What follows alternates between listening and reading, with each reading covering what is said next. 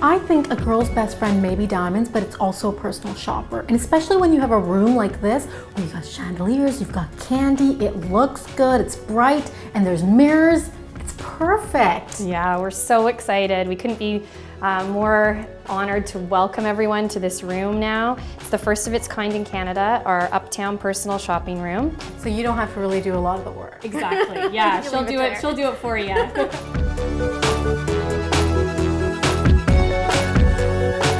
It's springtime, we need an update to our wardrobe because let's just face it, it's really gray and ugly outside and I want a pop of color, and Erin Bradley is the new stylist here at Uptown. So what's hot this season? So the great new spring trends this year are ruffle. So ruffles are everywhere, very feminine, and pops of color. So actually emerald green is the new Pantone color for 2013. Now, can anyone wear this or is it a certain body?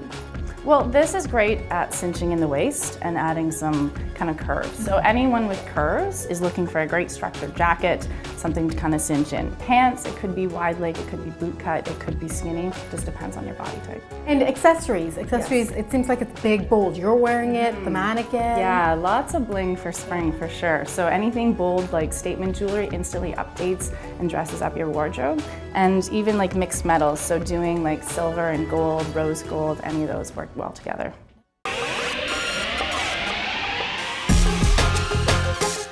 Now this look is, I find, a bit more casual, but still you're kind of rocking it out. Definitely, yeah. Adding a bit of bling and adding a little bit of like faux leather definitely adds a little edge to your outfit for sure. Now it's not completely summer outside, so layering is a good thing. Ideal, especially in Victoria with our weather. Layering is always good. So just pairing like sweaters and doing different lengths. Like you always want to start with your longer layer first and then layer up shorter on top of that. So doing her longer shirt and then adding like the shorter sweater just to add some definition, and then the jacket just cinches in everything. I love the jacket, but I also like, what do we call it? The back tail, the butt tail, the fish tail? Yeah, the little piece of fabric that goes down and covers your back. And for us with, you know, backs, it's nice to cover. It is, because then when you bend over, you're not worried about your shirt riding. I don't wear a lot of accessories, so how do I work it into my wardrobe? Okay, if you want to start small and you want to wear those big statement necklaces, you can always layer them underneath what you've got on.